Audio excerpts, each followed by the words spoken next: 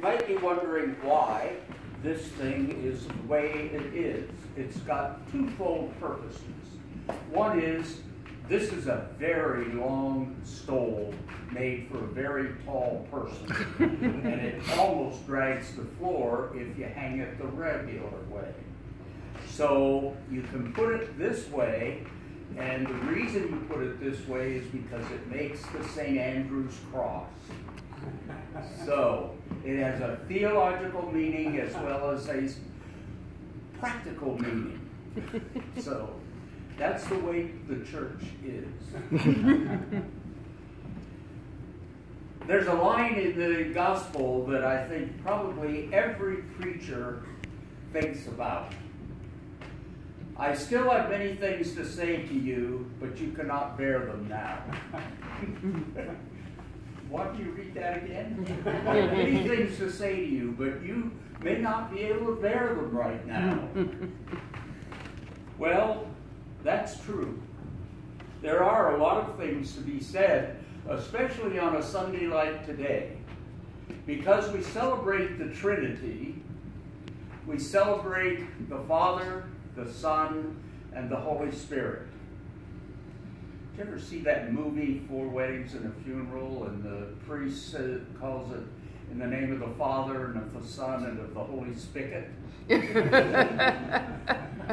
Well, that's not a bad analogy. The Holy Spirit is like a spigot.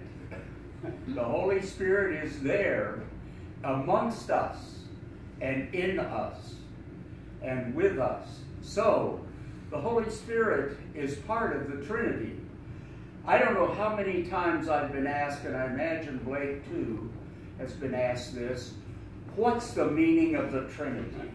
Explain the Trinity to us. Good luck. There are things in Christianity that are mysteries. And this is one of those mysteries of Christianity.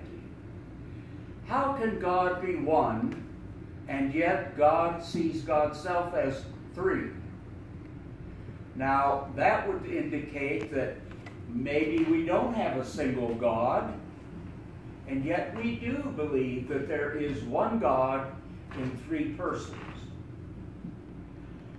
Now, how do you explain all of that? Especially on that level, a spiritual level. I mean, I can explain 3 persons, 1 person, 3 personalities, because every one of us are made up like that. I am a father. I have 2 sons.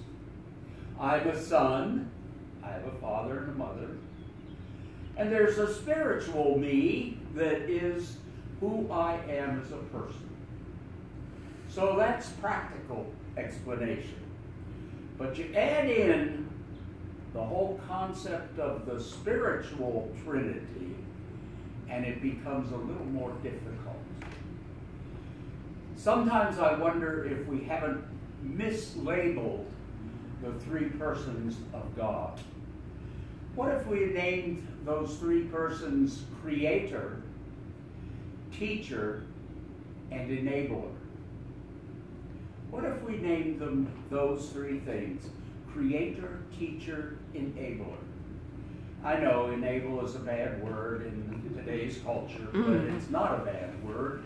It's a bad, well, no, that's another whole discussion. But I think enable means some good things, enabling us to be who we are. So we have this Creator. We have this God that has created all that is, even you and me. Wow, what a creator that is. Because he has created all of us, as well as the world around us, and as well as the universe way out there. And you can't limit what God has created, because God is limitless. So we have the Creator. Then we have the Son of God, Jesus, who is sent into the world by the Father, the Creator, to engage humankind by teaching humankind what God has been trying to say all through the history since creation. And so Jesus is our teacher.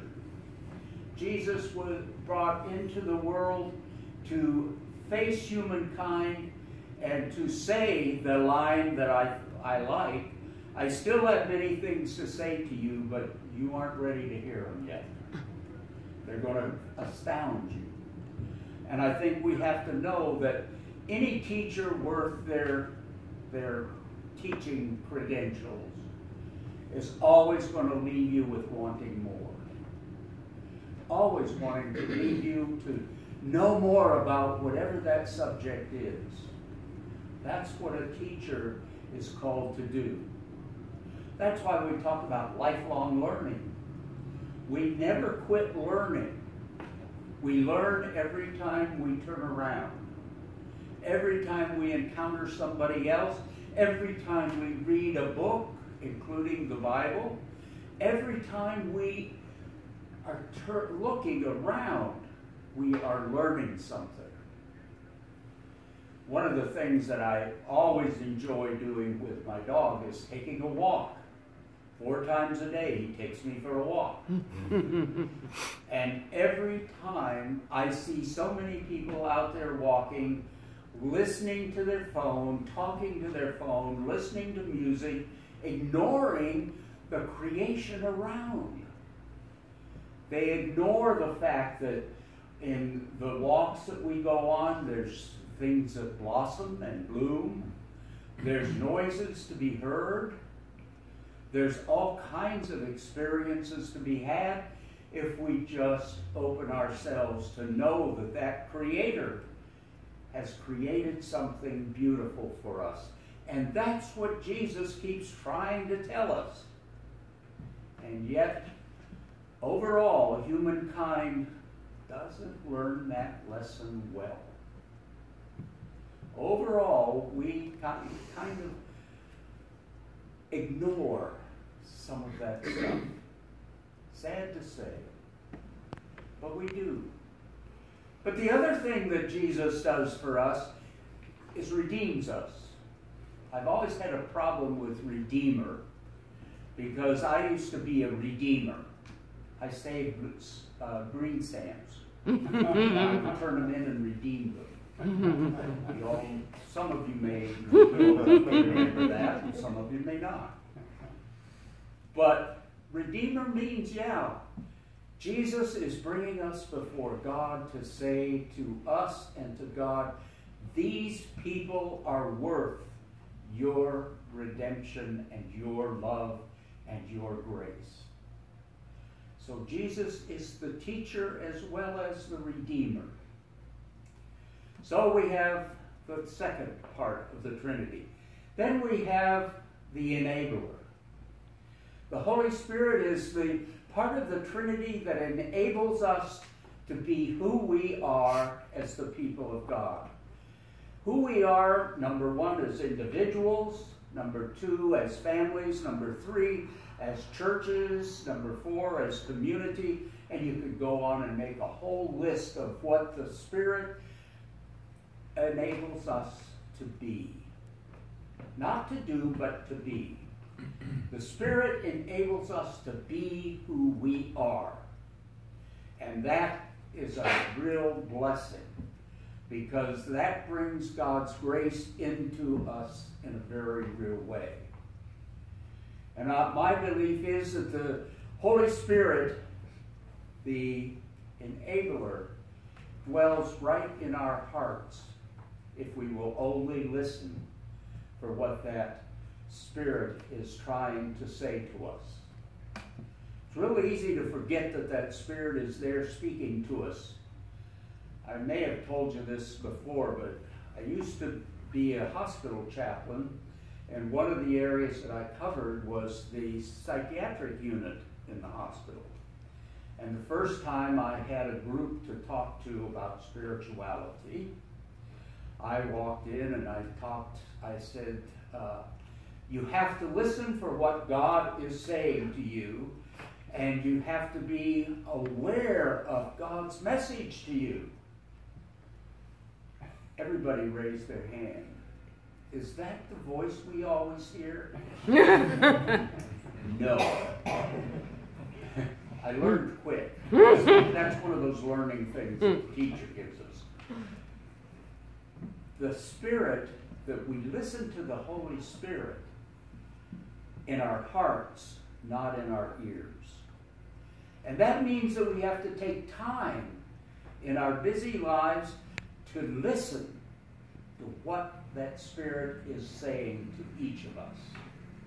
And we have to be willing to share with each other in families, in churches, in communities, to grow and to touch base and touch the Spirit in each other. So, having said all that and having thought that through this week, that's as confusing as just saying the Trinity. That can be confusing, but it doesn't have to be.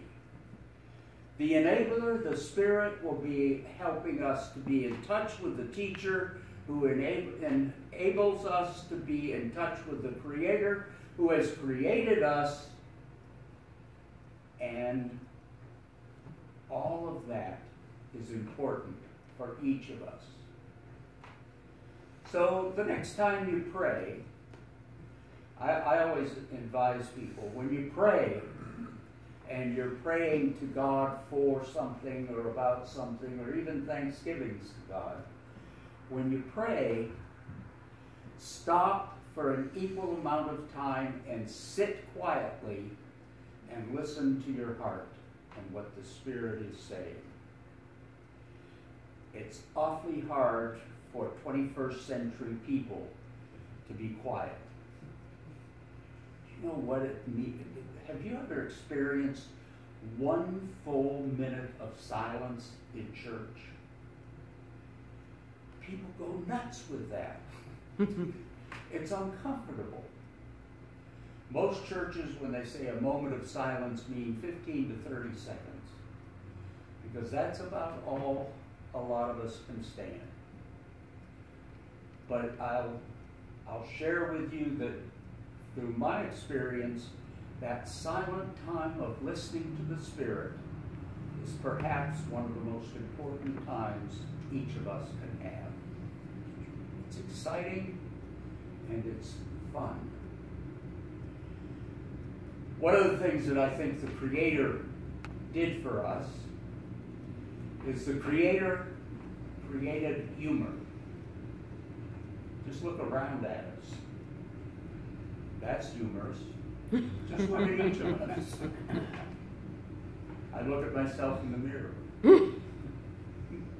Remember that Saturday Night Live bit where the guy talks to the mirror? I'm a wonderful person.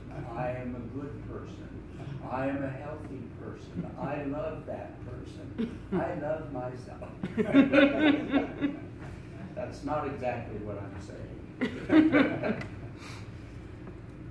But all of those things affect us. All of those things touch us. All of those things have meaning in our lives. So it's exciting. The Trinity is an exciting concept. When we think about it and work with it and live with it and enjoy the Trinity. My firm belief is that religion, spirituality, church should sure be fun and not awful. And too many times I've sat through church services that were pretty awful. And sometimes we just have to listen to the Spirit when that happens. So the grace of God is with us all. This time, this day, we celebrate Father's Day. So we celebrate our creators. Not just the Creator, the great Creator, God, but all of our creators. Mother's Day was celebrated last month, and we celebrated mothers. those who nurture us, those who teach us, those who are with us. Does that sound familiar? That's almost like the Trinity. So where's the Spirit? The Spirit is in the community that is there for each of us to share and to grow in God's grace. It's exciting. And it's fun. And we dare smile in church. We do dare to do that. And we can even laugh in church. And we can even love in church. There's just all kinds of things we can do because of the Trinity, of our Creator, our Redeemer, and our Teacher, and our Enabler, our Spirit. Amen. Amen.